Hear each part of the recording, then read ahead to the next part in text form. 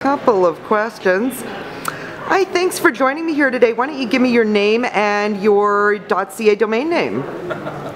I have several .ca names. There's prairiemerchant.ca and wbrettwilson.ca. Why wbrettwilson? Well, that's my name.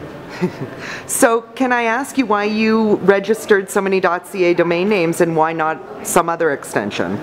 Well, early on when I had an option about where I went with my online presence, I chose .ca right away, and I often say it's .ca because I am Canadian. To me it was the obvious and logical, and I wasn't concerned that .com was cool and I wouldn't be found with .ca. In fact, just the opposite, I would argue today, that .ca is unique, distinctive, and cool, and .com is the norm and boring.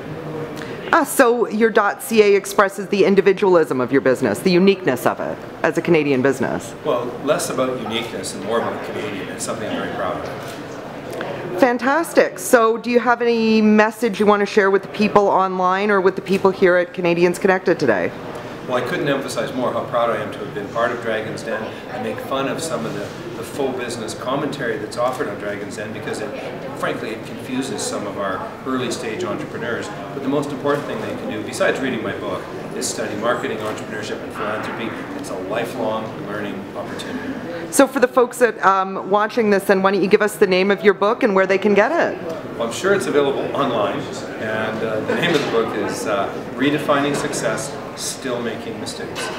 Thanks very much for joining us here today at Canadians Connected and taking the time. Glad to be here. Thanks.